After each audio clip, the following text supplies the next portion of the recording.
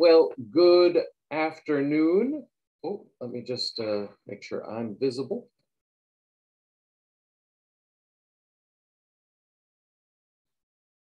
Good afternoon and welcome to the Holocaust Memorial and Tolerance Center of Nassau County's Sunday with Survivors program with Holocaust survivor Renée Silver. My name is Thorin Tritter. I am the Museum and Programming Director at the Holocaust Memorial and Tolerance Center, which is located in Glen Cove, New York. Before we get to our program this afternoon, I wanted to let you know that we are, as I said, recording the program. So if you don't want to be included, simply just turn off your camera. I also want to let you know about some upcoming programs. So there's a few of them.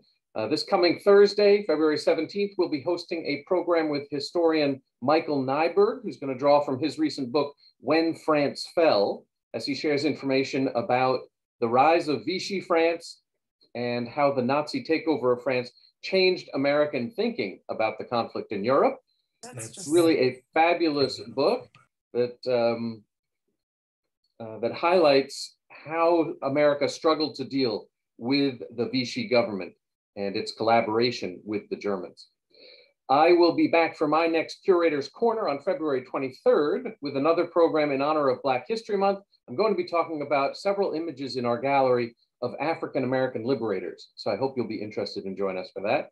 And then one more program to mention on Thursday, February 24th, we will be joined by author and scholar Beverly Eddy, who will be talking about alien soldiers at Camp Ritchie and how a group of immigrants and refugee soldiers helped the Allies to win World War II. So I hope that those will be of interest to you. You can find information about these programs and all of our upcoming schedule on our website at www.hmtcli.org and then click on the events tab. Okay, so with those announcements taken care of, let me shift to this afternoon's program. And for that, I would like to introduce the man behind our Sunday with Survivors programs, and that is Mr. Michael Mantell. Michael is a 3G. Two of his grandparents are survivors, and they instilled in him the need to not let this history and the larger history of the Holocaust be forgotten. More than a year ago, Michael contacted the Holocaust Memorial and Tolerance Center to try and arrange a survivor to speak for a group of his family members. And after that program, we had some further conversations and realized this wasn't something that we should limit to just his family, but to make as a public program. And our Sunday with Survivors series was launched. We've also since then launched our 2G Tuesday program to provide a forum for the children of Holocaust survivors to share their family stories. Anyway, I'm grateful for Michael and his entire family for their continued support and interest in this. And I turn it over to you, Michael, to lead us in. Thank you so much, Thorin. As always, thank you to you and the Holocaust Memorial and Tolerance Center and everyone there for putting together these incredible programs like Sundays with Survivors and 2G Tuesdays and for making them the success that they are. Thank you to everyone here today and for those viewing this recording. I definitely did not expect such an amazing turnout with the Olympics and the Super Bowl, so thank you all for proving me wrong. It's so wonderful to see new faces and familiar faces, so this means a lot to me and to all of us. And I want to give a special thank you to all of the survivors, especially Renée Silver, who will be speaking with us today. I'd like to welcome everyone to today's Sundays with Survivors. And as Thorin said, Sundays with Survivors is an online platform that allows Holocaust survivors to share their stories with people all over the world. And for that, I am eternally grateful for this technology and for all of you being here today. So why are these programs and organizations like the Holocaust Memorial and Tolerance Center so important? A new survey of North American teens conducted by Liberation 75 found that a third of Canadian and American students think the Holocaust was fabricated or question whether the Holocaust actually happened. This is a time when we still have survivors with us. And 40% of students said that they learned about the Holocaust from social media. So we need to tap into that. And we're doing that today by using technology. So I'm hoping that we can share the recording of this event with all the people we know, including young people and students. There is something hopeful in that survey.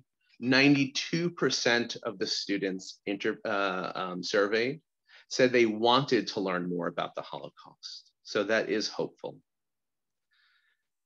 Before I turn this over to Renee, I'd like to ask you all to save the date for our next 2G Tuesdays program, which will be on Tuesday, March 8th. And also, if anyone has any questions or comments, I ask you to please think about it during the program. To make this meaningful event even more special, at the end of today's program, we will be having a Q&A portion. So we encourage you all to ask your questions at that point. If you don't feel like you want to ask them, you can write them in the comments and Thorne and I can ask it for you. But we really hope as many people as possible will take part in that as well. With that, again, I want to thank everyone for being here, and I'd like to turn the floor over to Renee. Good afternoon, everyone. It's not easy competing with Super Bowl, but I will try. This image here is taken just before the war started, actually. It's an image of my little sister Edith and myself, wearing, as usual, matching outfits. This one here happened to have been knitted by my mother. Here is another image taken around the same period, a little bit closer to the beginning of the war, actually, in dresses that were made for us by a seamstress. Those are the only clothes we wore. They were either made for us by a grandmother, a mother, or by a private seamstress. So it was a good time. We were comfortable. I was born almost 91 years ago in a place that no longer exists, called the Saarland. I was born in the capital of the Saarland, which is Saarbrücken. It's an area which was, after the Treaty of Versailles in June of 1919, was declared an independent territory, although it had been a very, very desirable part of Germany until World War I. It has many, many very rich coal basins, which feed the steel mills on both sides of the Rhine River in France as well as in Germany.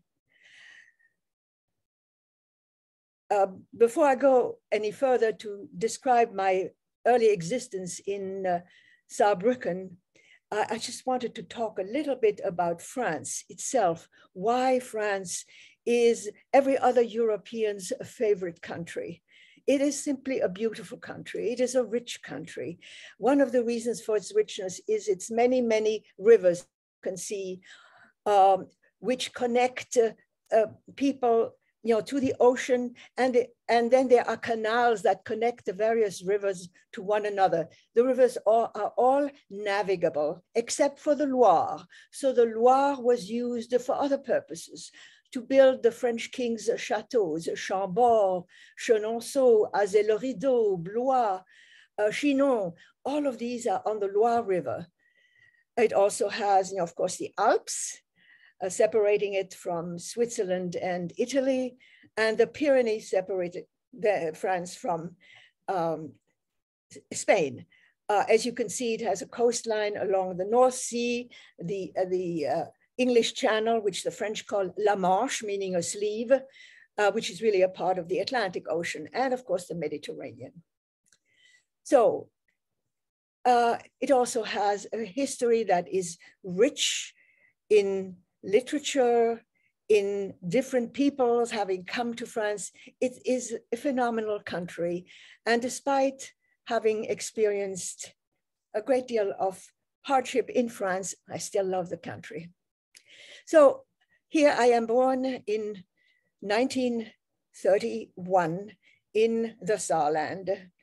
And I should have been from earliest childhood on aware of what a war is like or what a war means, because my father was paralyzed on his entire left side. His left leg and his left arm were useless as the result of a triple injury to the brain while in the trenches in the Verdun front, fighting in 1914-15 for the Kaiser. He was German.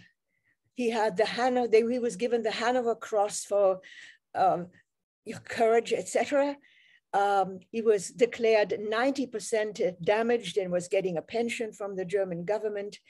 But he had established a successful business in the Saarland, a scrap metal business, which again fed the steel mills on both sides of the Saar River, a small river that goes into the Moselle, which eventually goes into the Rhine, and which fed both the steel mills in France on the western side and the steel mills in Germany. The arrangements for this independence of the Saarland were that while the Saarland was totally independent in the sense that my parents had to have passports allowing them to visit either France or Germany.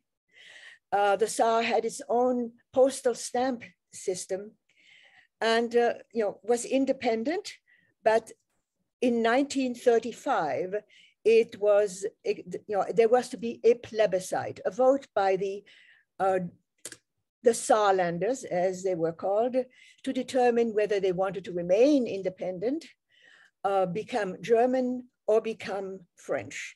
This whole thing had been decided at the Treaty of Versailles and was being supervised by the Geneva Treaty.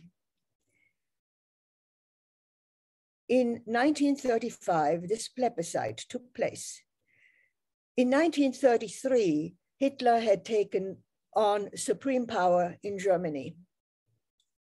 Just before the plebiscite, a maid, and as I said, we were comfortable, a maid on her day off took me to a parade, unbeknownst to my parents. And here I was put on the shoulders of a very tall soldier, an SS man. And I saw these, what I thought were beautiful red flags with a black cross in the middle, fluttering everywhere. And the crowd was very excited. And then an open car came by with a man having stretched out his arm, and the crowd went wild. And I, 4 years old, thought it was formidable. When we got home in the late afternoon, there were similar flags fluttering from the windowsills of many of our neighbors, and they had these fat candles burning on the windowsill as well. Of course, none of this happened to my parents. They were very angry with the maid, who was fired a few days afterwards. Within days of this plebiscite and of this visit, my little neighbors, few stories above me, were no longer allowed to play with me, and I no longer played to play with them. And their father appeared in a brown uniform. My father decided immediately, he was very tuned in to what was happening, that we would take up the opportunity to move to France, since that opportunity was made available to us. We moved to France, but we were not allowed to move to where my father was establishing a new business, which was a town called Saargemien, also named for the Saar River, Saarbrücken in the Saarland, and Saargemien in Lorraine, France. He established this business there, but we weren't, for some reason, the French would not allow us to immediately move to this border town. So the first year we lived in a tiny Alsatian village, actually, called Diemeringen. And within no time at all, I was able to switch from German to French. And it was wonderful for me because Diemeringen was so small that I no longer needed to be in the company of a maid or my mother to do anything. I was allowed to just roam the countryside, the meadows and the farms with my new friends. And I got to see all kinds of farm animals, and I saw all kinds of farm animals being born, little pigs, a calf, and I saw chicken and geese, and we picked flowers along the little river. It was a wonderful experience. I also picked a bucket, I remember, of escargot, which of course, my family still being kosher at that time, we weren't allowed to eat, but I gave them to a neighbor. I sold them to a neighbor at age 4. And anyway, we spent the first year in Diemeringen, and then moved on to Sarreguemines, into an apartment building in Sarreguemines. And I was able to start school in Sarreguemines, my first year of school. And at the end of that first school year, I got something I totally did not expect, a whole batch of books. I had received the Prix d'Excellence. And I also, during that first year, learned to truly love my new country, which I absolutely adopted immediately. It was ma patrie. I love the poetry we learned, because in France, one of the courses you had in every class, starting in first grade, we learned poems. And one of the subjects was recitation. We had to get up in front of the class and recite these poems by heart. And I loved that. I loved geography. I learned all about France immediately, and history. It was so rich. I was enthralled. France was wonderful. And at that time, my mother actually taught me a prayer to say at night when I went to sleep. It was the Shema. And I diligently did the Shema, but as soon as I was finished with the Shema, I asked God to look after my beloved family, my beloved grandfather, who was still in Germany at the time, my mother's father, and my beautiful country, ma patrie. The second year rolled around, and again, I got the Prix d'Excellence. But during that second year, something happened. For one thing, it was the year 37, 38. And in 1938, Kristallnacht took place. And we all know what Kristallnacht did. It was the night of broken glass. It was a night when the Germans felt free to burn down anything they wanted that was a Jewish possession, including synagogues, Jewish businesses. It was called the Night of Broken Glass because they just broke the glass on every Jewish business and store. They broke into Jewish homes. They humiliated the women. They took some of the men prisoners. 2 of my uncles were taken prisoners to Dachau at that very moment. One of them was beaten to death that first week he was there. This death certificate read pneumonia, but since my other uncle was present when it happened, he knew it was not pneumonia. He was beaten to death in Dachau. That uncle actually was liberated from Dachau because he already had papers to come to the United States. So the Germans were glad to get rid of him that way. But one uncle was able to tell me the other one did not die of pneumonia. He was beaten to death. Right after that happened, my father offered our home, or any way we could harbor anyone who wanted to come from Germany and live with us. My father's mother, who was then 83, came, as did my uncle's 2 children, Leon, who was then 12, and his sister, 14, Lucy. They came to live with us. Their mother didn't accompany them because, for some reason, as so many Jews in Germany, she still had delusions she was going to stay in Germany until she would be able to sell her business. So we were now a family of 7. It was quite a responsibility for my mother, taking care of a teenage boy, but she took it on like a trooper. As a matter of fact, one of the things that happened, my cousin Leon developed diphtheria while he was living with us. And while it was a very serious illness in those days, he should have been in a hospital, but we couldn't put him into the hospital because on every Friday night, his mother called and we didn't want her to know that he was ill. So every Friday night, my mother would take him piggyback to the phone because we had only one phone in the salon. And so that he could speak to his mother so she wouldn't get an inkling that he was ill. He recovered, and we had a wonderful doctor, wonderful care, and of course my mother's care. In the meantime, the evidence of war coming closer and closer, even after, especially after Kristallnacht, was very evident. There was Poland, there was the Sudetenland, there was Czechoslovakia, there was the Anschluss with Austria.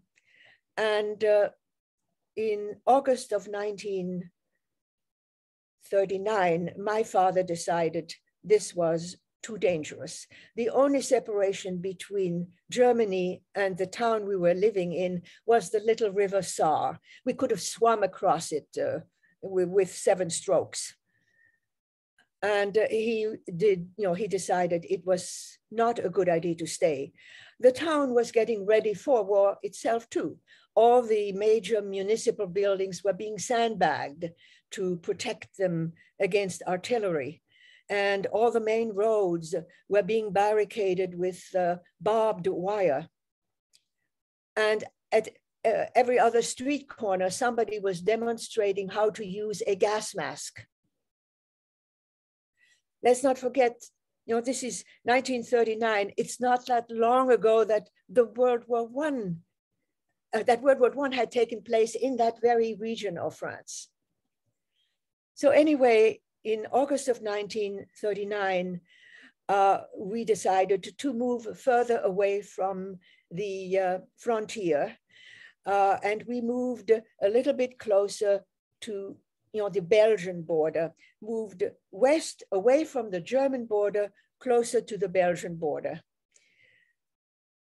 Unaware, as was everyone else, that the Germans were not going to be coming across this, this line where the French had built this enormous Maginot defense line, but they simply went up through Belgium and came into France eventually. But I'm jumping ahead. So in August of 1939, we packed up one of my father's trucks, and one of my father's chauffeur drove the truck, and my mother drove the private car, and she packed, some odds and ends for all 7 of us, and very carefully put our Persian rugs in mothballs, so that they would be in good condition when we came back, because every expectation was that this war would not last very long and we would soon be coming back. We had illusions, obviously. So here we landed in this, we drove as far as we could, but we had to stop at nighttime for a double reason. My father's chauffeur had already been drafted, number 1, and had to get back. And number 2, when the French military came by and saw the truck, they requisitioned the truck for the French military. And the chauffeur said, you can have it, I will have it to you tomorrow, but first I have to do this. So, he did not want his family to get into trouble for being a deserter or anything. So at the end of the day, it was dark, and we landed in this little tiny village called Longeville-en-Barrois. And the chauffeur drove back. we no longer had the private car, because somewhere along the road to Longeville, the private car had broken down and nobody knew how to fix it, and we couldn't wait. So we all piled into the truck and just left the car behind, never to be seen again. Arrived in Longeville, spent the first night in a hotel, and eventually found a place to live.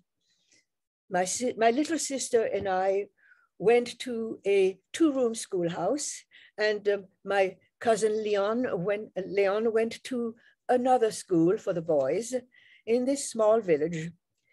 And the village, I think, was about a century behind in modernity. When they couldn't understand why my sister and I would not cross ourselves when we went to church with the group, it was explained, we explained that we were not Catholics, we were Juif. Well, they had no idea what a Juif was. They went home and asked around, and the next day they had an explanation, and they came and they wanted to see the horns underneath my sister's and my hair. Otherwise, no problems. The war did break out, and at first it wasn't very serious. From time to time, there were skirmishes between airplanes, and whenever that was, there was an air raid, and we were sent to the cellars of the local farmers living near the schoolhouse. And these cellars were totally dark, because wine cellars have to be kept dark for the wine. Since there was no schooling going on during these air raids, obviously in the darkness, teachers and students immediately broke into Catholic prayers. The separation between church and state was gone. So it was Ave Marias and Pater Nosters, which were the Catholic prayer, then still said in Latin. The war became a little more serious, and the French became totally paranoid about any foreigners in France. It didn't matter who or what they were. If you were foreign, particularly if you were German or anything resembling German, you were suspect of being a member of the cinquième colonne, which was their terminology for being a spy. So one May afternoon, while my sister and I, for change, were in a cellar during an air raid, two policemen came to pick us up and brought us back to my family home. And my mother was given an hour and a half to pack for all 7 of us.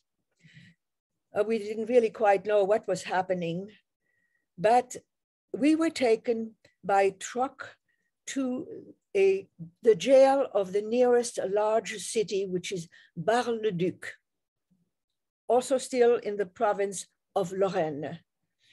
And in this jail, we were brought not to the jail actually, but to the stable where the horses used to be stabled. And we slept on the straw there. But before we could get there, we were searched, every single one of us, in every crevice of our body. My little sister had a curl on top of her head. They undid that. They were looking for hidden secret documents, who knows what. It was humiliating to my little sister and me, two very modest children. And of course, they didn't find anything, and we were in this facility with other foreign people. After a week, we were taken away from this jail and brought to the city of Commercy and loaded onto trains, passenger trains. And we were given a ration of bread and water, and were told that was for the trip. We had no idea where we were going or how long the trip would be. it became evident, just from recognizing the area we were traversing, that we were going south. There were 7 of us in one compartment. We slept sitting up or lying down on the floor. My little sister was housed in the net hanging over the one of the benches. One of us slept with a head in my mother's lap, somebody with a head in my grandmother's lap. It was a very, very difficult period. And clearly we didn't have enough to eat, which was particularly hard for a growing boy. My cousin Leon would plead with my mother, for just another slice of bread. But my mother knew if she did, there would be no breakfast in the next morning. It was a very difficult period. So, first I enjoyed traveling through that beautiful country of mine, I thought.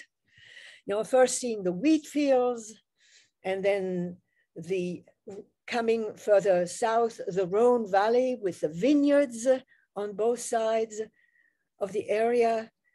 And at one point, all of a sudden, I saw a glimpse of the Mediterranean, blue glimpse of the Mediterranean, and I was enthralled. Adding to our hunger, I have to add that whenever the train stopped in a station, my father would try to elicit somebody to sell him something, some food, and they would spit at him and walk away.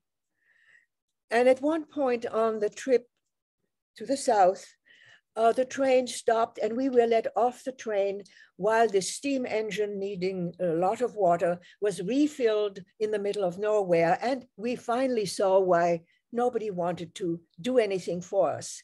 The train had been marked in very large letters, prisonniers de guerre, prisoners of war. No wonder. Well, when we got to the Mediterranean, thrilled as I was, the Mediterranean was immediately out of sight because the train was veering west. After, it had been 8 days when we finally stopped at a place called Oloron-Sainte-Marie at the foot of the Pyrenees in the southwest of France. Here we were taken off the train, loaded onto trucks. And then it first became apparent to us that all the luggage that my mother had packed so carefully in the short time that she had been given was lost. Not the only pieces of luggage were left were the 2 pieces of hand luggage that my parents had taken with them, which they carried personal papers and some money, some invaluable objects. But when we arrived, we had the clothes on our backs. That was it. The trucks soon arrived at a huge place called Gurs. And this is what we saw. This is Gurs internment camp. It had, not that I counted them, I learned it later, 400 barracks. It extended over 2 kilometers along the road. The barracks were made of tar paper and wood, no windows.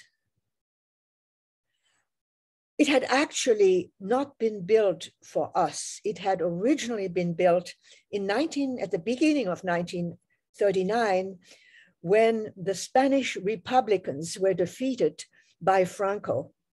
Franco, who was helped by fascist Italy, by fascist Germany, and to a large extent, whose tanks and trucks were kept going thanks to the oil being supplied by American oil companies.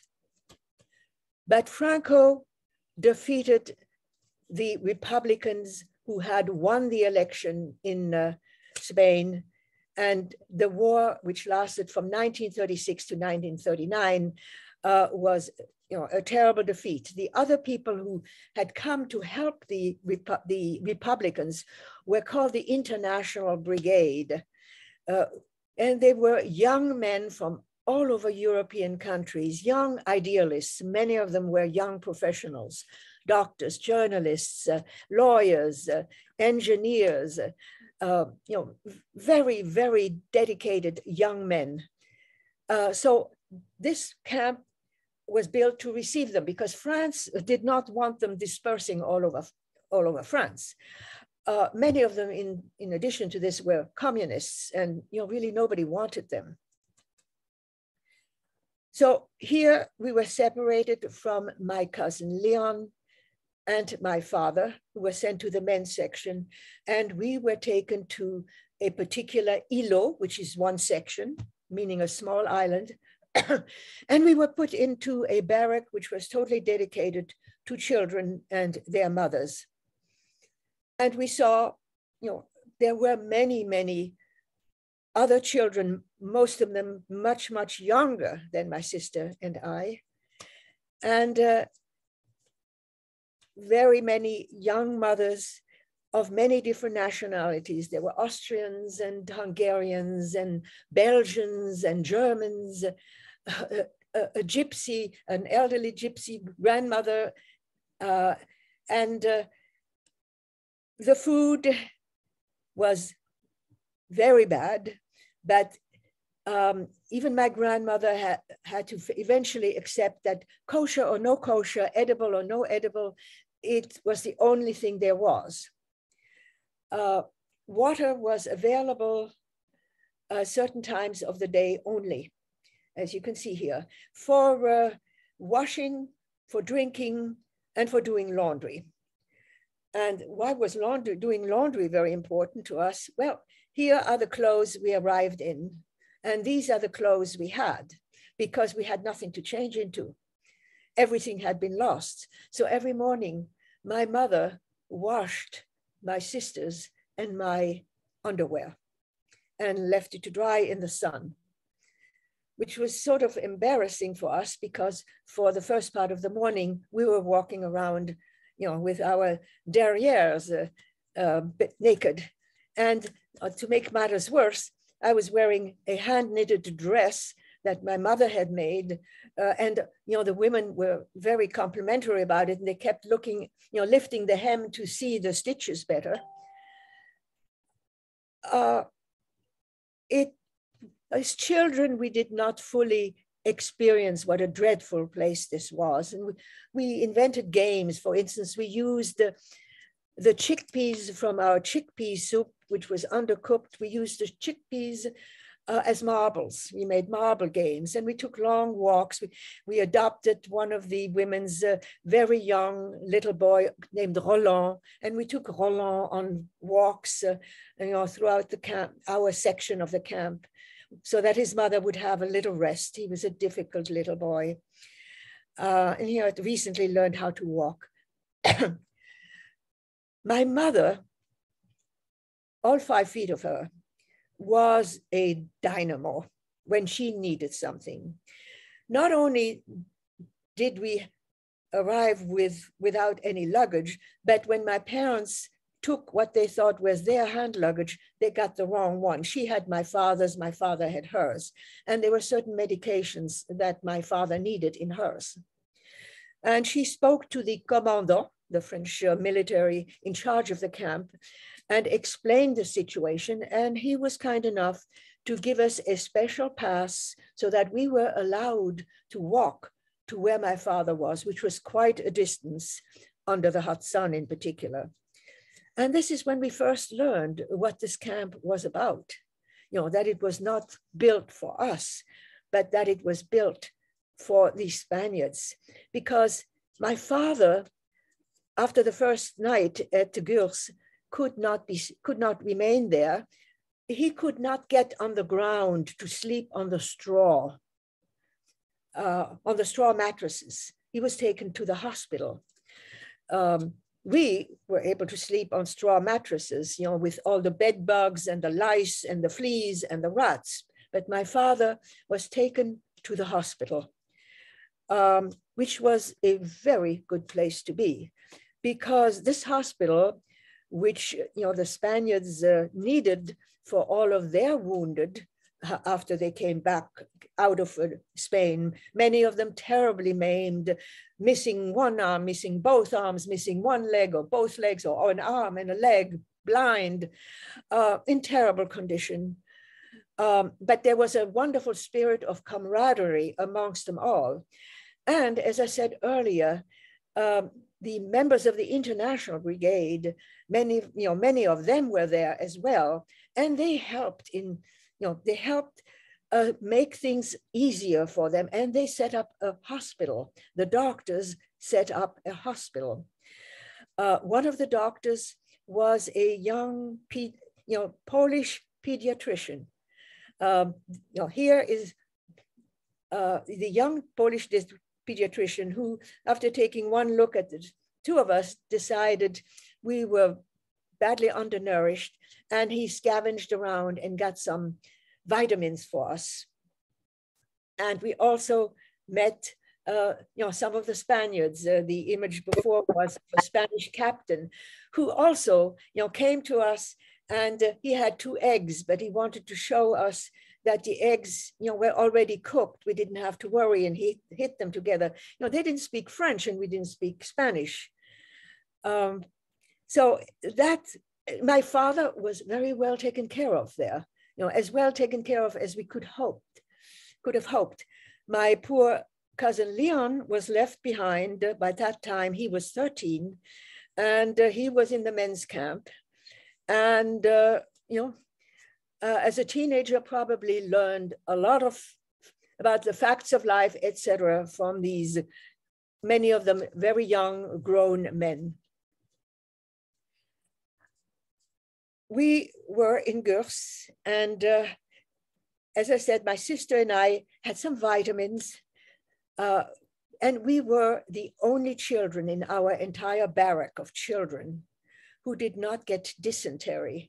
Number one, because we had had the help of the vitamins, and number two, because my mother was so strict about our observing sanitary laws, about washing our hands constantly when we used the latrines. She was a demon about it, and it paid off. We did get lice, she couldn't prevent that. The French folded very, very quickly. Within 6 weeks, the war was over. And actually, the first people who came to Gurs eventually were, the Germans. And they knew what Gurs was about. And they said that we could go back home because so many people, and we were not there as Jews, we were there as foreigners. And as I said, many of them were Germans. You can go back to Germany. Germany is Germany. You can go back to Alsace-Lorraine. Alsace-Lorraine is German now. You can go back to the upper part of France because it is now occupied by the Germans and it is your country again. You can go back to Belgium or the Netherlands and anywhere you come from because it is now German again. And some people left immediately. We were a little bit dubious because we didn't really know where to go or what was really happening. And during the first few weeks after this, some people were coming back because they had encountered such chaos that they didn't know where to go. Well, after a bit, my father, the camp was emptying out, and my father decided, we had to go. He telegraphed his brother, who was already in Pittsburgh, Pennsylvania, the one who had left Dachau with his family, and asked whether he would pay for the fare, for the boat ride of the grandmother and my 2 cousins who had affidavits to come to the United States. And Uncle Nathan promptly returned, yes, of course. But then my father got in touch with a friend he had in Lyon, Lyon is the third largest city in France, and asked whether there would be a way for us to come there and whether there would be some housing of some. And our friend Raymond Lévy, answered yes, not to worry, he would help us. So one morning we all got together. It was the first time the 7 of us were together again. My mother had sewn some little knapsacks from these cotton covering of the straw. One of the Spaniards had made a wooden valise for my father. And of course, we didn't have very many belongings anyway.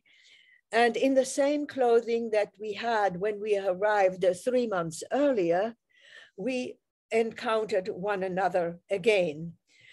And my mother, who had a great sense of humor, couldn't help but break out laughing because we looked so pitiful.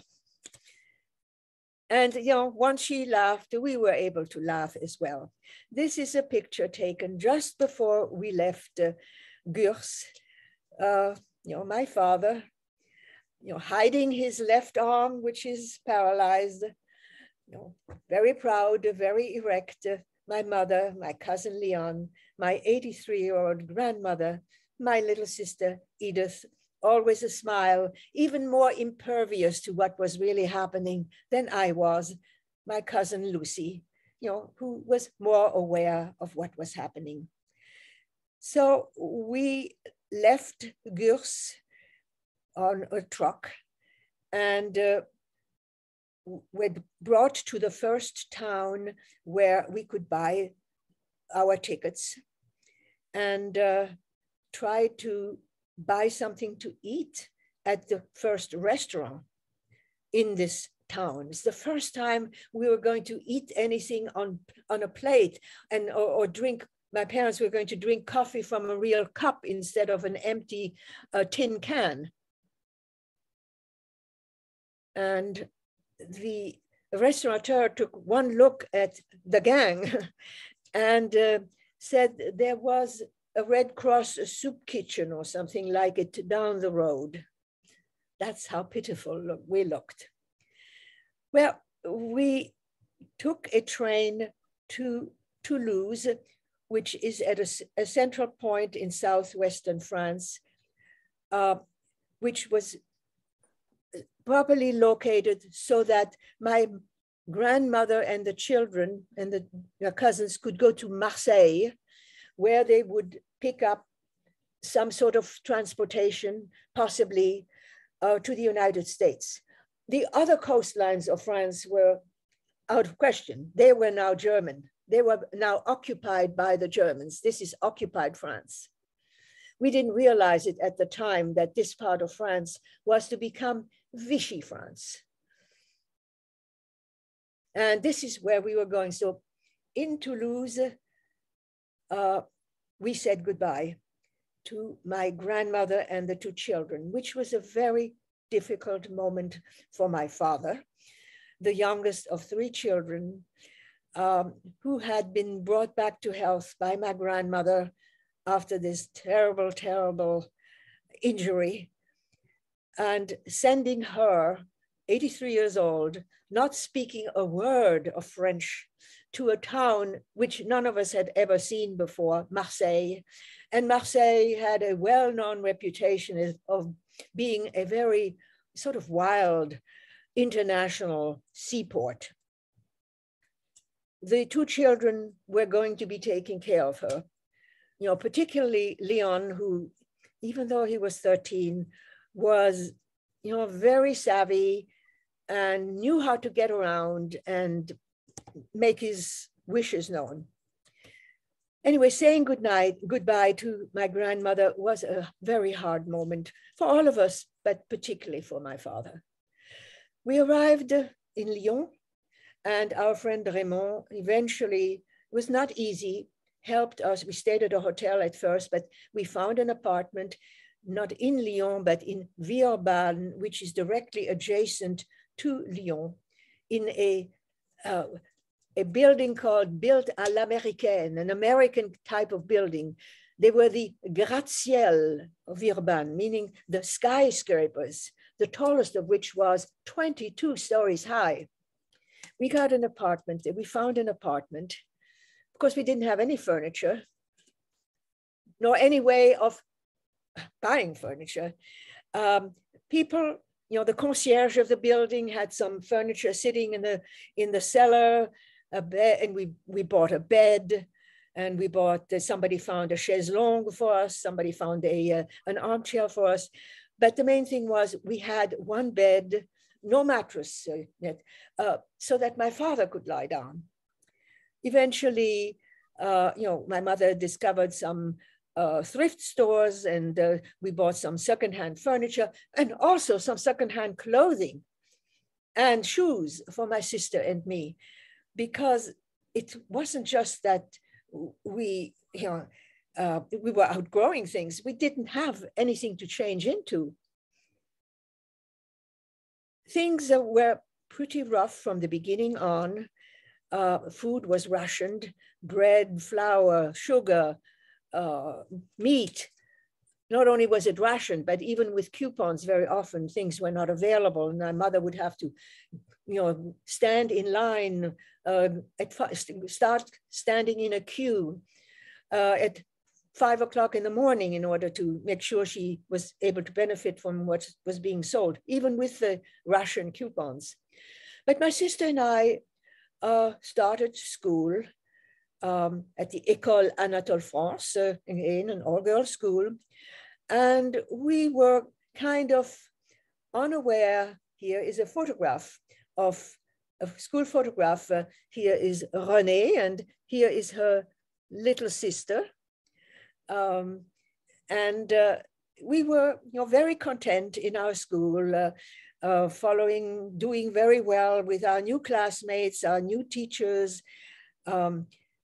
There were a few innovations we became aware of, such as instead of, when the flag was raised, instead of singing the Marseillaise, we sang Maréchal, nous voilà, an ode to the Maréchal. Maréchal Pétain was the new leader of France. Maréchal Pétain was in charge of the new France, which is also called Vichy France. And the very first thing Maréchal Pétain had ordained was to establish a new ministry to make himself likable, liked by the Germans, even more so. And it was a ministry to deal with la question juive, the Jewish question. And in charge of this ministry de la question juive was somebody named Pierre Laval, a well-known, virulent anti-Semite. Within weeks of this happening, and these are things I found out later, there were armies of lawyers who set out to find out what really made someone a Jew. How long ago need you have been baptized for it to count as you no longer being a Jew? How recently were your ancestors not Jewish?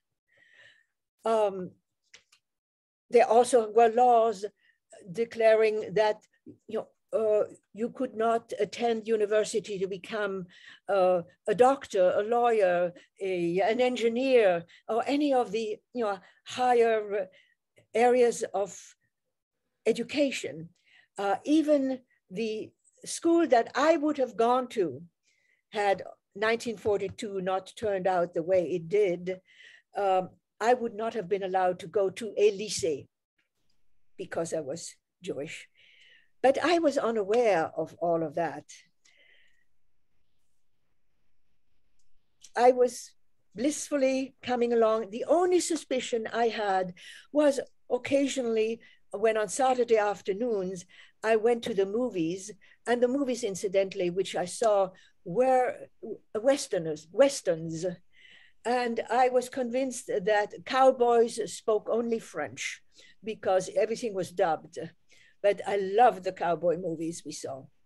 But these movies were also they were, paired with les réalités, which is newsreels. And in les réalités, we learned something that sort of seemed strange, even to me, not politically savvy. And that was the following. The French were praising, the newsreels were praising our friends, the Germans, for the wonderful defense systems that they were building along the marsh and along the North Sea and along the Atlantic Ocean to protect us from the British. And that seemed rather strange. I was sort of under the impression the British were France's allies, but okay, that was bad enough.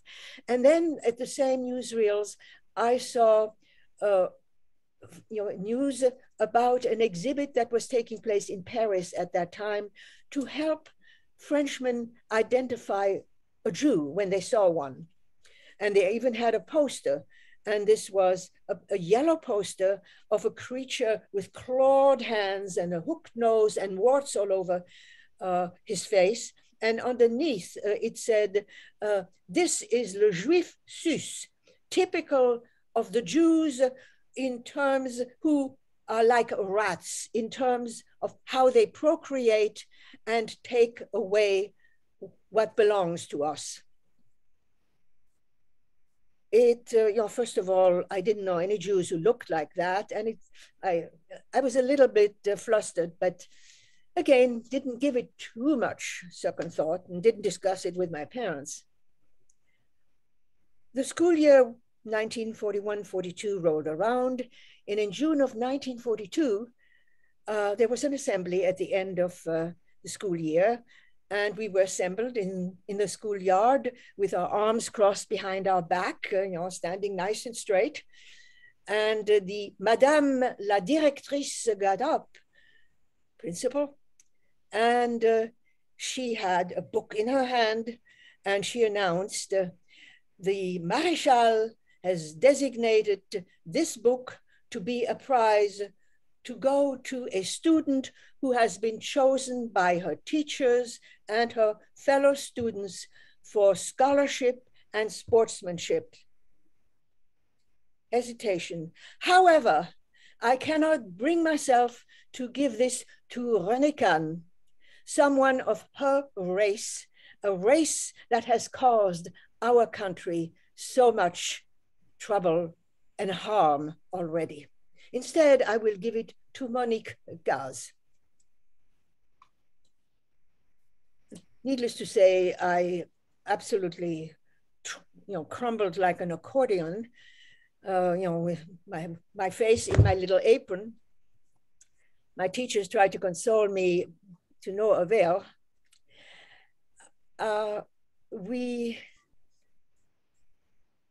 My sister and I started our way home. Fortunately, there was no school the next day. I didn't have to face anybody the next day. And we came home. And of course, I told my mother this dreadful experience. And incidentally, I never realized until many, many, many years later, my mother never told any of the terrible things that happened to my sister and to me, including that particular event to my father. Because due to his brain injury, when my father was upset and nervous, he would have a seizure, similar to an epileptic seizure, a nervous breakdown. That was very, very dangerous to him because if he fell, he had no way of catching himself. He would have broken something. So she just kept it from him entirely. And within a day or so of this event, my mother took my sister and me to Lyon, to the old part of Lyon where we had never been before. And we found this very old house, walked in there and met with a woman. I didn't even know her name at the time. And spoke to her. She asked some questions. And then we went home. And when we got home, my mother explained to us that we were going to the Massif Central the next day, that Madame Dreyfus was taking us to the Massif Central. Well, I was enthralled. The Massif Central was one of the mountain ranges in France. It was in central France. It wasn't as high as the Alps or the Pyrenees, but I knew my geography. It was a volcanic eruption. And over time, it was really no longer a mountain, but a plateau called Plateau de Cévennes. But it was still, countryside and almost a mountain. And I was delighted. And my mother packed a little knapsack for each of us, and with an apple, a toothbrush, a first aid kit, a sweater, a change of underwear, some pajamas. And the next morning took us to one of the railroad stations in Lyon, and we met Madame Dreyfus. Hello? Yes, yes. Hi. I'm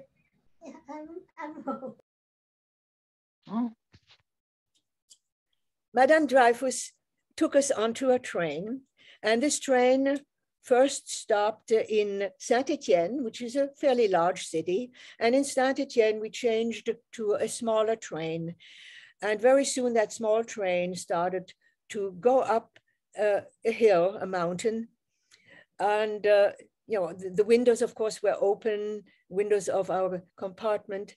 And we were getting the soot that was coming back from the coal that was being burned to make steam for the steam engine.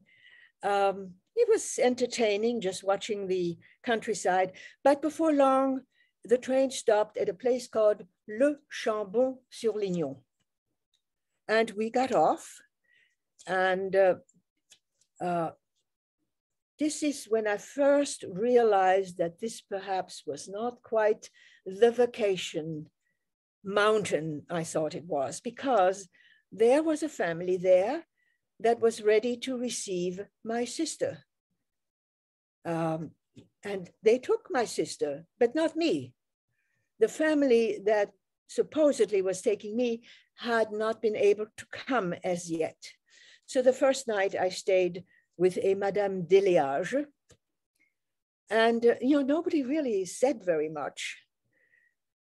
The only thing Madame Dreyfus had said to us, to the two of us, was that we would not be able to receive any mail from our parents and not to talk too much about our background. Well, the next morning, somebody came in this little tiny cart that was pulled by a mule or a donkey, I'm not sure, and took the man driving it and me.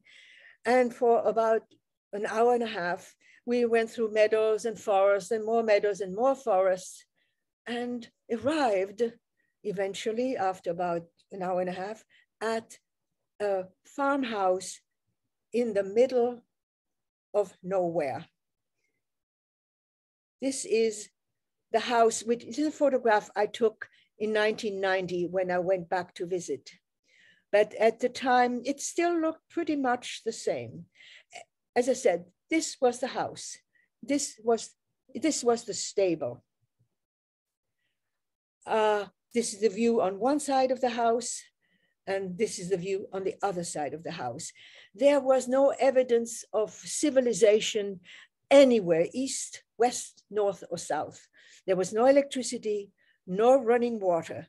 At the time I was there was in front of the house a trough with a pump, which served all our water needs.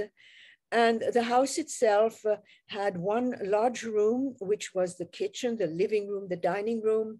And in that kitchen, dining room, living room, there was an indentation, which was an alcove. And that was where I was going to sleep. The family consisted of Monsieur and Madame Fournier and their 19-year-old son, Marcel. And Marcel, that was Marcel's bed, actually. This is Marcel in 1990. Marcel, who is, a bit older than I. And he was still around. But so Marcel was, sent to sleep with his parents, and I had the alcove. It was very isolated. In addition to having no contact with the outside world of any sort, imagine, television hadn't been invented. There was no phone, there were no newspapers, there were no books, there was no radio, there was nothing. The first time the next morning I brushed my teeth, they called each other over to see what a strange thing I was doing. They had never seen anything like it. Well, my days were very simple. With breakfast and Madame, and then I helped Madame Fournier to do the dishes and to pick some vegetables in the vegetable garden and to see if there were any eggs in the hen house. And then I would accompany Marcel to herd the cow and the goat, one of each, to a meadow not far from there. We walked to this meadow, which was lovely, and there were other young herders, all boys, all older than I was, with their cattle. And the young men entertained themselves and each other, but nobody paid any attention to me, and I really had nothing to talk to them about. So what do I do all day long? So there was a little brook running at the bottom of this meadow. Actually, this was the Lignon, Chambon-Sur-Lignon, meaning Chambon on the Lignon. Lignon is the little river that runs through there and eventually goes to the Loire Valley.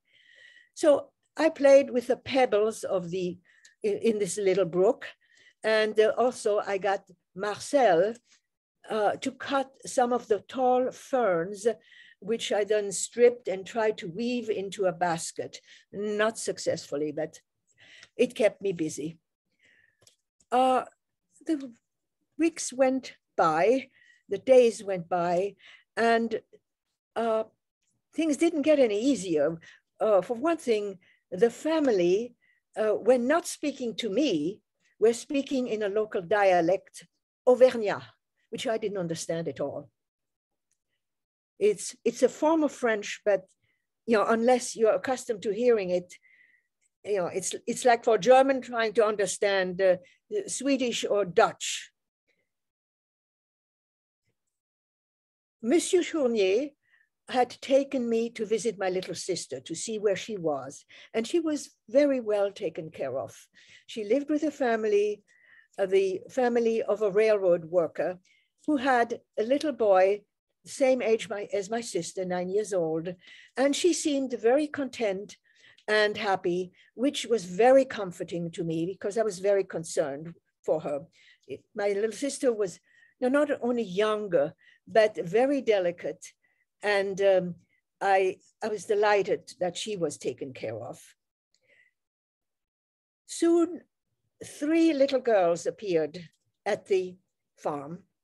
They were from Saint-Étienne, and I carefully assumed that they were members of the family, having come to spend the summer with their uncles and aunts or whatever. And they must have assumed the same about me, because while we slept in the same bed, they at one end and I at the other end, they did not speak to me, I did not speak to them. We completely ignored each other. So instead of providing me with companionship, my isolation became even greater. Monsieur Fournier occasionally went into town and came back with some news. He didn't read the newspaper. I doubt very much that he was literate. One day he came back and he brought back the news that Lyon had been very badly bombed by the British. And then a few weeks later, Marcel stopped me from going to the brook. He said, Renée, don't play near the water. I hear that the police have poisoned the brook because the police heard that some Jews were hiding out in the area and they would be using this water as drinking water. That seemed pretty horrible. Within days of hearing that story, Monsieur Fournier came back again with loaded with news from town, from the cafe where he stopped. And these were, Renée, don't expect to find your parents when you come back. Because I heard that they had numerous rafles, the French word for raids, in the Lyon area, and they got all the Jews. That was pretty horrible, and I don't know whether I lasted 1 day or 2 days or even 3 days. But I developed a nervous tic. I was beside myself. And one morning after breakfast, I put part of my breakfast in my little knapsack, and I said to Madame Fournier, I think I want to visit my sister today. And she knew I knew the road to visit my sister. Her husband had shown me, and she didn't question me, and I left. And when I got to my little sister's place, with great aplomb, I said, we need to get home. And they didn't question this 11-year-old in charge of a 9-year-old in a country where nobody wanted them, or almost nobody wanted them, making such a trip. So my little sister never questioned anything I said to her. We take off, and the family she was with, being in the railroad trade, they helped us find the station and helped us, buy the tickets. And I bought the tickets. We took a train to Saint-Étienne, changed platforms and trains in Saint-Étienne, took a train to Lyon, arrived in Lyon, took a streetcar from the station to Villeurbanne, where my family lived, and went to find my parents. Ring the bell. No answer. Of course, through all this, my sister had no inkling as to why we suddenly had to get home.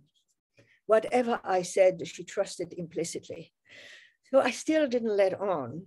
And I said to her, well, maybe they went for a walk. Let's go sit in this park, this park not far from there. And we did.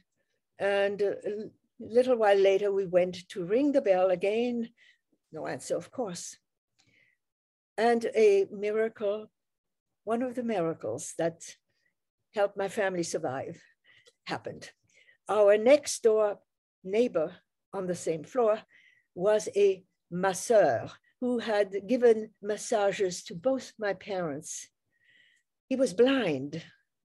And being blind, he had an extraordinary sense of hearing. He not only recognized my speaking to my little sister, but he had overheard what happened to my parents. So he came out of his apartment and took me in and explained to me where my parents were.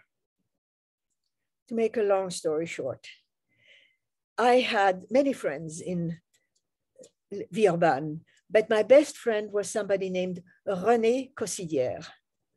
She was the only child of Louis and Louise Silver, who were the janitors of a municipal building that housed a municipal clinic, a municipal pool, a municipal theater, municipal offices, and their apartment.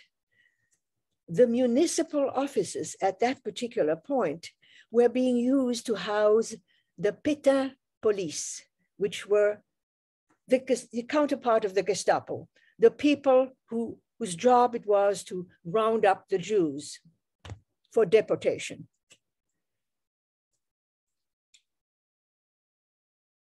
One morning, Monsieur Cossidier, in the bathroom, which was a common bathroom for their apartment and the offices of where these people were staying, overheard them saw them slapping each other on the back, and with great glee saying to each other, "This is it. Tonight we're getting them all." It was always done at night because, these Jews weren't going anywhere at night. In the daytime, they might have missed them. So Monsieur Cossidière, who had never met my parents, who knew I was Jewish, who knew where I lived, stopped to tell his wife what he was doing, where he was going. She agreed with him wholeheartedly, without hesitation. And he walked over to my parents, explained what he had heard and his intention, and my parents, in full agreement with him, grateful, of course, followed him, and he took them to his apartment, a large room directly next door to the very people who were gung-ho on arresting my parents. That very night, my parents watched from the Cossidière's window as their friends and acquaintances were being loaded onto trucks and buses to be taken away. So that's how my parents were saved. Again, the fact that my sister and I had been so terrified as to come back to Villeurbanne is something my mother never told my father. My father wrote a journal in which at one point he talks about the children being safe. He talks about the episode of being hidden himself by the Cossidières, but thank God the children were safe in the mountains. He had no idea of our terror.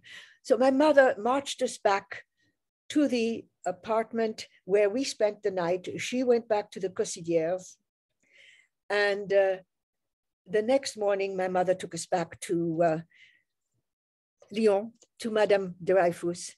Madame Dreyfus took us back to Le Chambon, my sister to the same family, and I was taken to a different family where I was, very much happier. It was a pension, a boarding house, and there were many, many other little girls. While we all knew we were not members of the family, we didn't talk very much about why we were there and who we were. There also were books in the place. It was a much healthier atmosphere. My parents, in the meantime, as things became more and more untenable and dangerous in France, and of course, I have to stress that in addition to all these laws, concentration camps were all over France, concentration camps with beautiful French names, but concentration camps were springing up to receive these Jews. They were not extermination camps, but they were deportation camps, camps from which French military deported the Jews on French railroads to German, extermination camps. Anyway, my parents, realizing what was happening, had made arrangements to try to cross the Swiss border. They had hired a passeur, which is a smuggler. They had paid for false papers whereby our name was no longer Kahn, but Weber. And they had bought tickets taking us from Lyon to Basel, Switzerland, which is at the other end of Switzerland from where we were intending to cross. And Basel, incidentally, is at has a triple frontier, a double frontier, one with France and one with Germany. Very close to Germany. But anyway, we came back, we were taken back to Lyon by Madame Dreyfus, and informed of this new development, had to make sure we did not take anything with us that might bear our real name. Although I know that my parents somehow, somewhere had to have hidden their real papers because eventually they would need them. But we had a hard time convincing my sister that her name was now Edith Weber, no longer Edith Kahn. She thought that was very, very funny. She was going around the apartment mimicking her new name. So one morning, the morning came when we were going to leave France for board a train in Lyon to take us to the Swiss border. And the smuggler would not get in the same compartment with us because he was afraid, because every so often a French police or German police, and the French police were just as dangerous as German police, would go around checking papers to make sure nobody was going someplace where he or she should not be going. And certainly on a train going east to Switzerland or to the Swiss border. So the smuggler was in another compartment. Sometime before we got to Annecy, where we were supposed to cross the border, we got off that train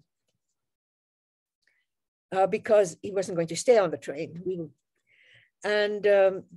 It was in the late afternoon, and we stopped at a cafe, which was part of the rendezvous for the next smuggler to take us on. And here, what happened was this next smuggler did not arrive, but somebody came to tell us that the whole thing had fallen through because the night before, the border patrol had intercepted not only the Jews trying to cross, the refugees, but the smugglers who accompanied them and taken them all straight north to the German concentration camps. And I have to say here that to the north were the German border patrols, to the south were the French border patrols, and to the east were the Swiss border patrols. And the Swiss were not eager to have any more refugees coming to Switzerland either. They were being deluged by refugees from Germany, from Austria, from Italy, and from France. And it's a small landlocked country. They did not want more refugees. So at this point, my mother, who had been a fort of courage throughout this whole thing, blanched. And I saw her virtually losing it. And my father had to plead with my sister and with me, says, sort of revive my mother, which we ended up, doing. And,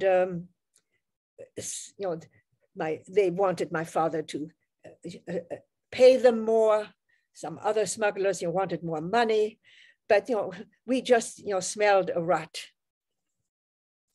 And we didn't have, more money to give to this. We had already spent the bulk of what we had. And of course, needless to say, we were arriving with virtually nothing. Eventually, some arrangements were made to put us on a bus that started to take us towards the border. And we got on that bus, and then the bus stopped, and there was a car, an old car standing there, so decrepit that the doors didn't close. The doors had to be locked by tying a rope around the handles. And it was driven by what looked like a 15-year-old boy. And we got on there, and he drove to a point where there was a barn. We walked into the barn with this boy, and he walked through the barn to the other end of the barn and pointed to 3 lights in the distance and said, "You see the middle light? You walk to that middle light. They're expecting you." "What do you mean? You're not coming with us?" "Of course you're coming with us." No. Well, all pleading was for naught. And we realized we were wasting time, and we finally took off. what he was pointing at was a freshly plowed field. This is October, and it had rained the entire week before. A freshly plowed field to walk through is no picnic. And the last warning this young man gave to us, he said, stay centered on that light. Don't veer to the right. The French are on the, French police are going to get you there. Don't veer to the left. The Germans are there. And to the, south, right, you have the Swiss border patrol, and they would kick you back too. We had no choice, and we started walking, my little sister holding on to my father, walking with his cane through this freshly plowed field, and my mother and I carrying whatever valise we had. We were, of course, not allowed to talk to one another. At one point, as it started to get much darker, my little sister found us to say that my father had fallen and couldn't get up. And certainly she couldn't help him. So we went back to my father, and between the three of us, we were able to get him up. And since this was all soft mud, besides being covered in mud from head to toe, he blessedly had not injured himself. Well, before going much further, the 3 lights started to become a dozen lights, and 30, 40, it looked like 100 lights in the distance. And we had no idea anymore which the center light towards which we were walking was, but we had no choice. We just kept walking. And it was getting later and later and later. Little by little, all the lights started to go out altogether. Finally, there was only 1 light left, and we were very close to it. And we walked towards that light. It was the only thing we could do. And as we approached the light, a dog started to bark, and a woman opened the door and, seeing us, motioned us in. And she said, "You are very lucky. The Swiss border patrol just left this house 5 minutes ago. They are in the next farm down the road. Had you arrived 5 minutes earlier, you would be goners."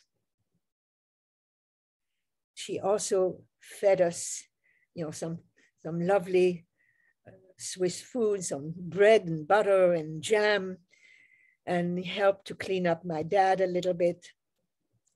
And then she instructed her son, a teenager, to walk us over to a place she knew where there was an empty house. And the house was truly empty. It was, in the same town, wherever that was. We were in French-speaking Switzerland. And, but, we needed one more thing. My father couldn't sleep on the floor. So we got the young man to knock on the neighbor's house and get us 1 chair so my father could at least sit for the night and sleep. The very next morning, somebody knocked on the door downstairs, and my sister and I went down, and there were 2 little girls our age, and the older one said, "Le déjeuner est prêt." Breakfast is ready. Which means we went down, we told our parents. My parents accompanied us, and they wanted to pay for the breakfast, but they wouldn't allow us. And when we explained that our aim was to somehow get to Geneva, so that we could take a train from Geneva to Basel, they said, well, that wasn't till after lunch. There would be a bus that would take us there after lunch. So they fed us lunch, for which, again, they would not accept any money. It was a small cafe, actually. And after lunch, their older son, who was a teenager, took our luggage so that we would not look suspect, and walked with us to the bus station, spoke to the bus driver to explain to him exactly at what station in Geneva, he was to tell us to get off, helped us pay for our bus fare, and off we went. We were now in Switzerland. Why were we not happy to stay in Geneva? Well, my father knew that under international law, if the Swiss police or border patrol had intercepted us, even in Geneva, they had the right to send us back across the border. As long as we could prove that we had crossed the border 50 kilometers away from where we were intercepted, we were okay. That's why we went on to Basel. And in Basel, we arrived very late at night. We went to a hotel. The hotel insisted on having our identification papers, which my parents tried very hard not to give them, but they insisted because that was the law. Basel being so close to the border, the police were very cognizant of the fact that, a lot of foreigners might be stopping by whom they didn't want.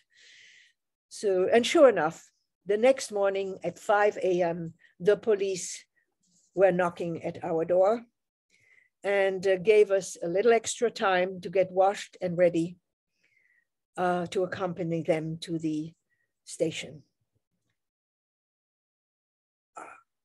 They, of course, informed us once we arrived at the station that while they could not send us back to France, they were going to put us into a Swiss concentration camp. Swiss concentration camps were not extermination camps, but they were camps to keep people, the many, many refugees, from flooding Switzerland. Well, my father had a very good friend in Basel, and who was a lawyer. And he said, would they please give us enough time to contact this lawyer and see if he couldn't do anything for us? And as it turned out, he was a very well-respected lawyer. So they gave us permission, to stay a week in Basel at a hotel, at a different hotel, very near the the police station. And of course, they searched us from one end to the other to see if we had, we really were who we said we were. And they took everything away from us. But they gave it back to us eventually. Another weird miracle happened, and that is that as soon as we got to that hotel, my sister and I, my little sister, a few days later, came down with an illness. They couldn't identify it at first what it was. I had a fever. I was dreadfully nauseous. The sound of paper rustling reminded me of food and hence caused me to be nauseous. Nobody could figure out what it was. After a few days, of this happening, my being unable to eat anything, and constant vomiting and fever, I was taken to the local children's hospital. And by that time, it also became evident that I was no longer a pale redhead, but a yellow redhead, because I was yellow and my eyes were yellow. And they took blood tests, and I had what they called ansteckende Gelbsucht, which means contagious yellow jaundice, which in turn is hepatitis. A few days, and I was put into this literally a glass cage. Except for the floor, everything in that room was glass. And I was attended by one very young nun, one elderly nun, and a doctor named Dr. Adler. A few days after I arrived there, my sister joined me. We were there for 6 weeks, very ill, but we recovered.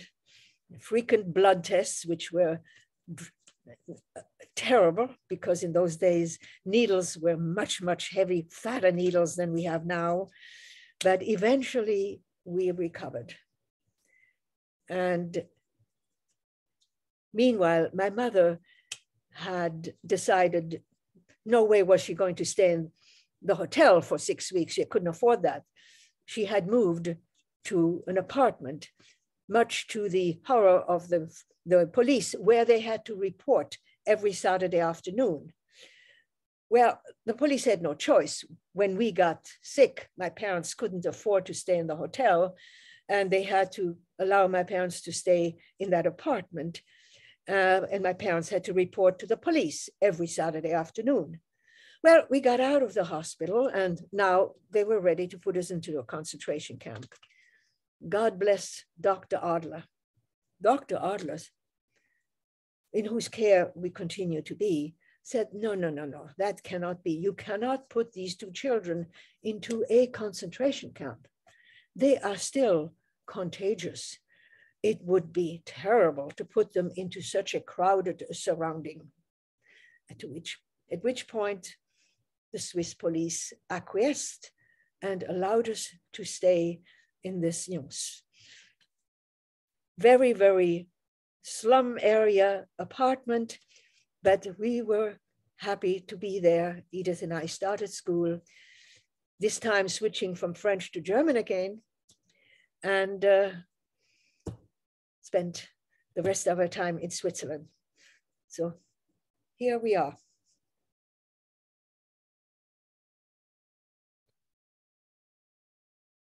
Renée, thank you so much.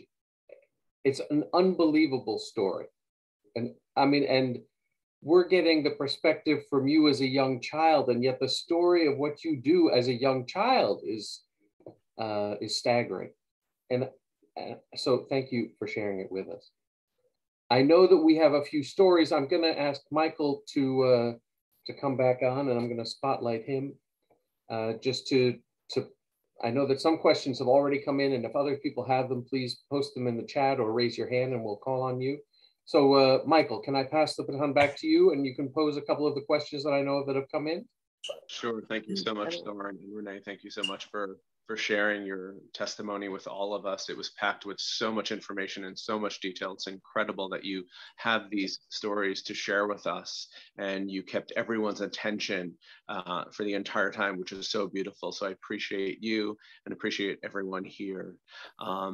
Did want to start with asking one question. As Thorin said, you spoke from someone young, and you mentioned your experience when you were 4 years old, enthralled at this parade, and then having this childhood imagination, turning chickpeas into marbles, and noticing the beauty of the scenery on your way down to the internment camps. So I'm just wondering how your mother, for example, remembered the experiences, and did she ever share those stories or her experiences with you at the time or after?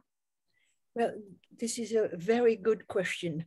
My mother was an extraordinary person.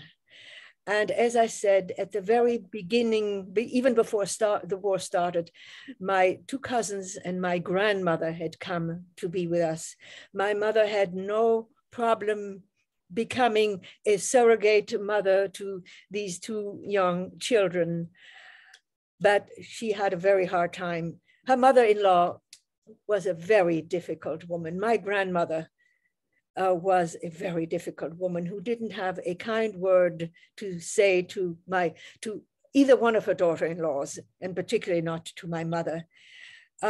So navigating through emigration with this elderly person and all the worries, and worrying about her husband, trying to prevent his learning about some of the worst situations we experienced, shielding him, protecting him, caring for him. I became aware at age 8, actually, of my mother's burden. And I think at that point became her only friend. Not only shared carrying valises with her, but, it's not that she cried on my shoulder, but I could see what burdens she had to carry. And I think that's the best answer I can give you. She, I think,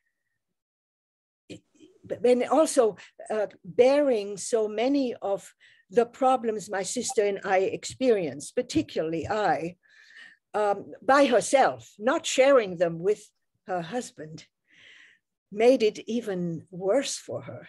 You know, it was hard enough to hear of the devastation I experienced, the humiliation I experienced, but not even being able to share it with the other adult in her life. Must have been very, very hard. The other thing about my mother was that, you know, her favorite person in the world next to her husband and her children was her father, who was also my favorite person next to everyone else. And he had not made it out of Germany. His children had, you know, emigrated to Brazil. He had not made it. And, you know, we kept hoping against hope that he would somehow get through. It was very, very hard on her. And I felt that terror and that loss myself. You know, I included my grandfather in my nightly prayers when I prayed for my parents and for my grandfather and for my beautiful country, my beautiful patrie. Thank you. I just want to encourage folks, if you have any questions, please feel free. You can also unmute yourself. You can write it in the chat Renée? box. Ask it for you. Yes. I'd like to ask you one question about your uncle who was in Dachau. How did he get out of Dachau? They just let him out? They did not. This is 1938, you know, Okay, right so, after Kristallnacht. And at that point, the Germans were just really trying to find any way to get rid of the Jews. okay. And if you get them to go to Palestine or to the United States or anywhere, they were only too happy to let you go. And he had his papers. He had the affidavit and his visa. And he had a way of getting to the United States, which he did. When did you get to America? When did you get? Well, you know, after Switzerland, you know, we were in Switzerland till the end of the war, and we came back to our country, to France, which, being Lorraine, was, you know, in dreadful, dreadful shape at that point. You know, having been the path of General Patton, you know, to Germany, everything was demolished, obliterated, and damaged. Our home had been robbed of everything that was in it. We didn't even have a place to stay. It was very, very hard. We stayed, but despite that, you know, my father started a new business. And we stayed in France until 1947. And I was at the lycée. Finished my première partie du baccalauréat. I would have gladly stayed in France. I still loved France. I had my friends. I was back in school in the language I loved, studying, you know, the literature I loved, the history I loved. Of course, by that time I had started to study English. I do have to say that. I didn't want to leave, but the second Passover in April of 1947, when by that time it had become evident beyond any doubt that we were the only survivors left in Europe who had not either gone to Brazil or to the United States. Everyone else had not survived. We had been living on the illusion, on the hope that somehow, somewhere out of the displaced persons camps, et cetera, somebody would come back who had survived, but nobody had. So at this point, it was my little sister who said, no, why can't we have family like other people do? And in July of 1947, we came to the United States. having to start school in yet a third language. Yeah, okay. Thank you. Thank you. It was beautiful listening to you. So eloquent. God. Thank you, Renee. Thank you. And Renee, I just want to say that you were speaking about one of your favorite people in the world. That was my father, one of my favorite people in this world. So I'm happy he was able to join us. Also, another person joining us, one of your former French students, high school French students, is an attendee here and says hello and wanted to Who is that? share that she's here with you. Tina is here. Yeah. Oh, hello, Tina. And we also have another question, and your answers make me want to ask more questions. But first, I'm going to ask this one for Jill. Why did your paternal grandmother separate from your family early on? Well, she did not separate in Lyon. We separated in Toulouse, on the railroad, on the station of Toulouse, because in Toulouse, it became evident, that we were going in two different directions. We were going to be traveling east and north, and my grandmother was going to have to travel due south to Marseille to catch some form of travel to get her to the United States with the two cousins. And incidentally, they did make it. They found a way, in Marseille, thanks to, my cousin Leon, who by that time was 13, 14, who was a whirlwind of making connections and getting things done. He learned languages in no time at all. I think he was able to contact members of of other refugee communities and from other parts of Europe, and eventually they made their way back across the Pyrenees into Spain and to Portugal, and they caught a cattle ship in Lisbon that took them to the United States, the three of them. And, that was indeed, my father saw his mother the last time on that platform in Toulouse. We did not, by the time we did come to the United States in 1947, my grandmother had passed away.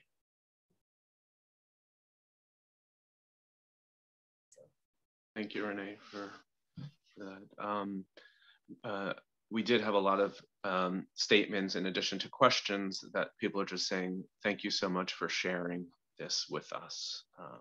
So I just wanted to let you know that you were getting a lot of comments from people just saying thank you and for sharing, for keeping this alive. So I'm going to hopefully be able to ask 4 more questions, if that's okay. And if we're running low on time, Thorn will let me know. But we have another question. Someone mentioned that you wrote a book about this. Asked that I should ask you about this book, how you came to write it, and what that was like. Well, what happened with this book? A lady called Connie Steiner, who at the time lived in Winnipeg, Manitoba, who was a writer of children's books, was writing a book called Shoes for Amélies, which apparently was about a little boy who was trying to make shoes for a little girl who was in the same boat I was in when I was hidden in Le Chambon and was about the same age. And, it was a fantasy to some extent, but when she asked around for details, somebody gave her my name to contact.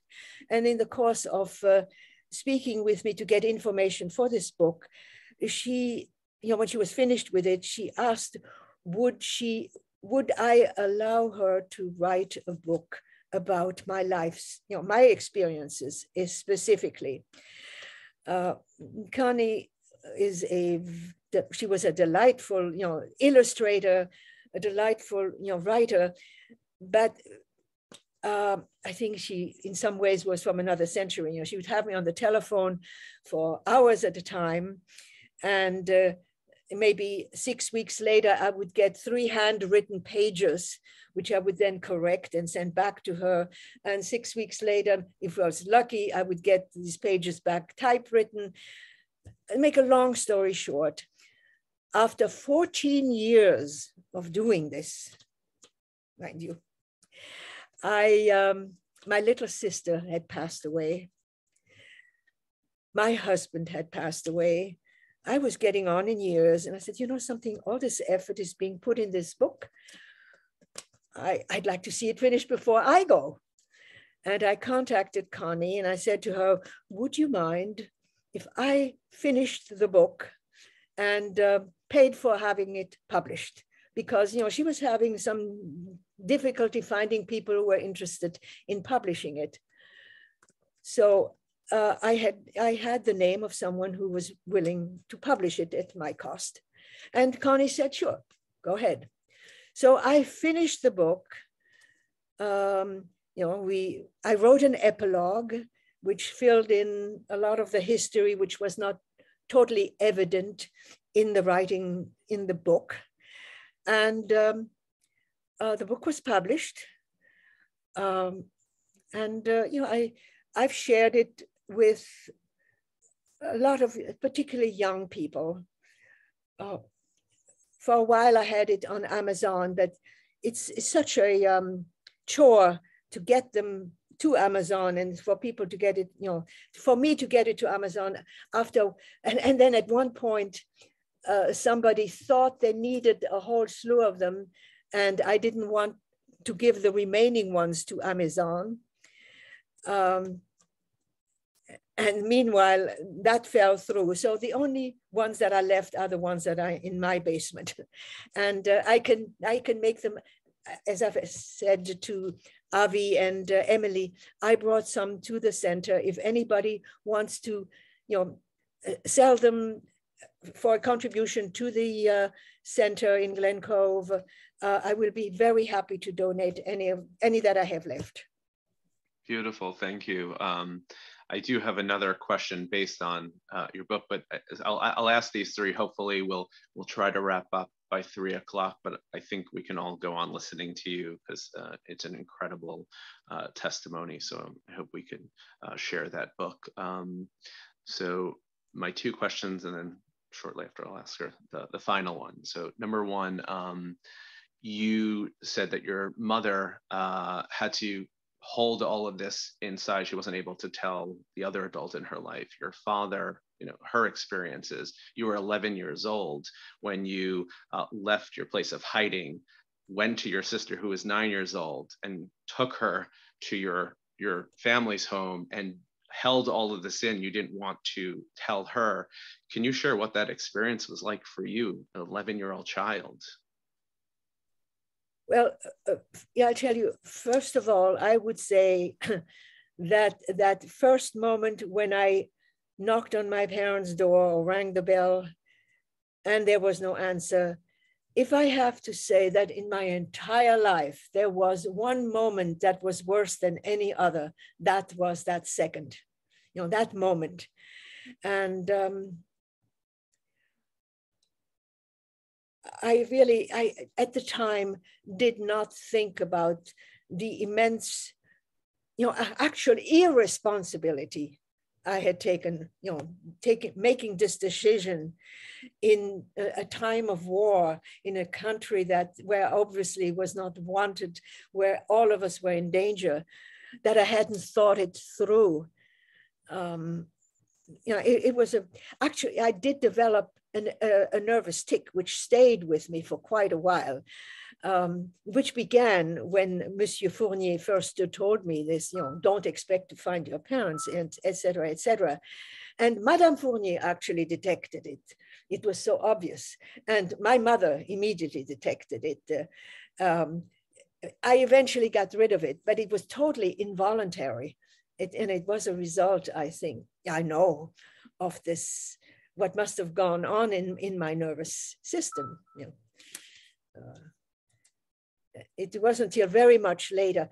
And actually, I have to add, you know, I was not aware of the role that the people of Le Chambon as a whole played, because my sister and I were truly hidden. I only met the Fourniers and the family where my sister was hidden, and the second family, the Mesdemoiselles Royer, where I was hidden the second time. And between the humiliation I had suffered at the hands of Madame la Directrice, and at a time when children were brought up to respect their elders, to respect their teachers, and to absolutely venerate the principal of a school. I had almost a sense of guilt about the whole experience. And until I saw, quite unexpectedly, a film called Weapons of the Spirit with my husband, who really didn't know any of this, because I kind of kept it pent up. I had really repressed the entire experience. It was not only humiliating, but for some reason I felt almost shame about it. And it wasn't until I saw Weapons of the Spirit, a film made by Pierre Sauvage about le Chambon-Sur-Lignon, and where he flashes on the screen Madame Dreyfus's notebooks, in which he interviews her, and he says, "I understand you have these notebooks." And she says, "Yes, I'm embarrassed to admit, I am ashamed to admit," ashamed because if anybody had found these notebooks, it would have been the end of many people's lives. In these notebooks, she had the list of the children she was taking from Lyon and from Saint-Étienne to Le Chambon, and she had their home address, and she had their birthdays, and she had the names of the farmers where she was taking them. And she goes through this little notebook, and God Almighty, I see my sister's name and her address and her date of birth. And then she goes further, and I see mine and the family where I was being taken. This happened actually in the presence of my husband at a synagogue in Great Neck. And I let out a scream, as I have never screamed in my entire life and hope never will, because it was making a realization that I had been a part of something really magnificent. The act of the people of Le Chambon was so unique. And I owed my life to them. My little sister owed her life to them. Thank you. For the interest of time, I'll just ask one more question, but I do want to just share some of these comments again. So someone said that this is an outstanding odyssey that you're sharing with us, Renée. Thanks so much for doing so. Another person said, what an incredible example of survival. Thank you so much for sharing your amazing story. Thank you for sharing your amazingly detailed and moving story with us. So I just wanted to share those with you.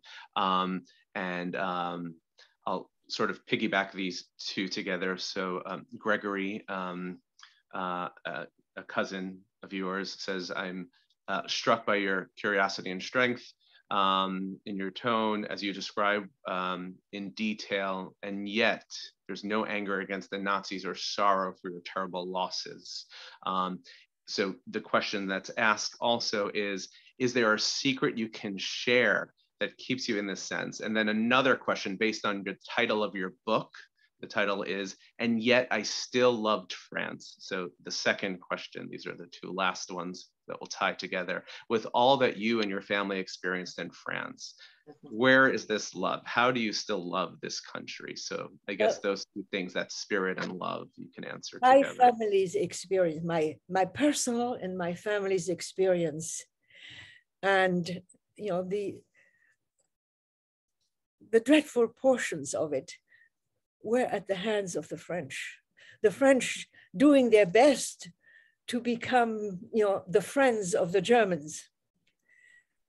My immediate experience, Gurs, Lyon, Le Chambon, a flight to Switzerland was not because of the Germans, it was because of the French, because of Vichy France.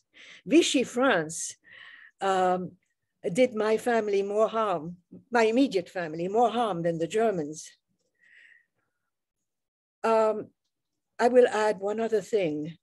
I've gone back to both France and Germany, and I couldn't believe the first few times I was in France not to find a single museum or acknowledgement of any sort of their part in the persecution of the Jews. You know, when I'm sure many of you have read Sarah's Key, which is based on a true story, the story of the Vélodrome d'Hiver. It was the French who did this completely inhuman thing. That's one thing.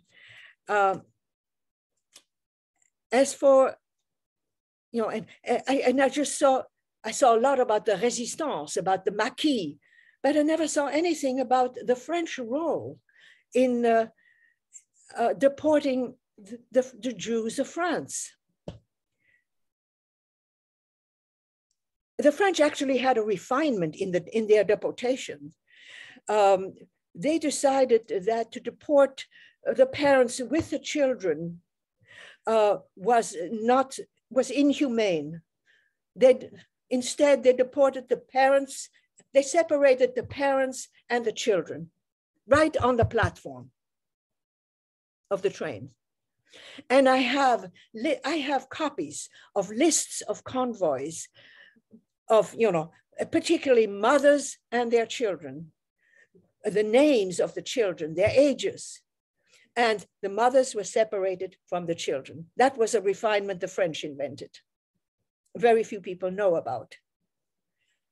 The other thing I will say, contrary to not having any sort of acknowledgement or teaching about what happened in the Holocaust, I was in Berlin with my husband, who was an architect.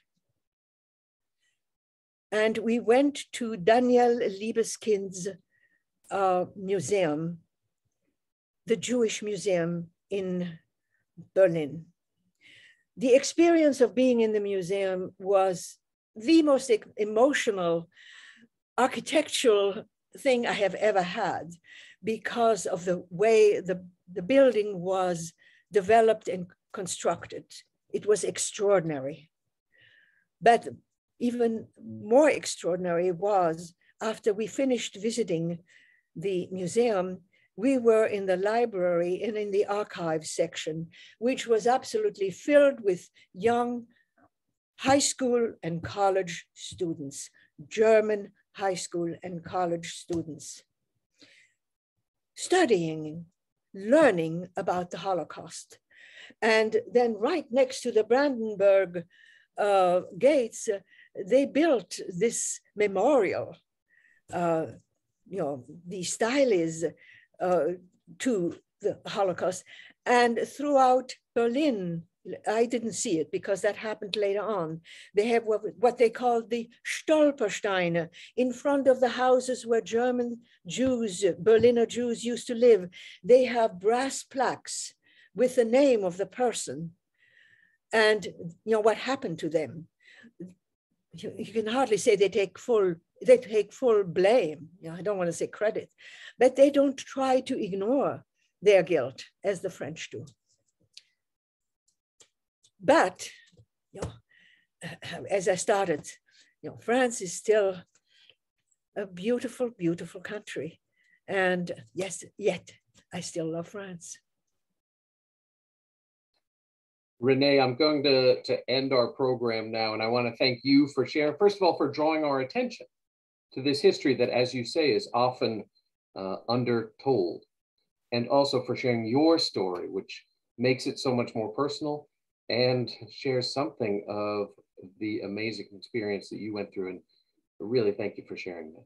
Michael, thank you also for hosting our program and for taking the questions and for being for helping to arrange this whole thing. So thank you, Michael. everybody who's joined us. I appreciate you joining us and thank you for spending some of your Sunday with us.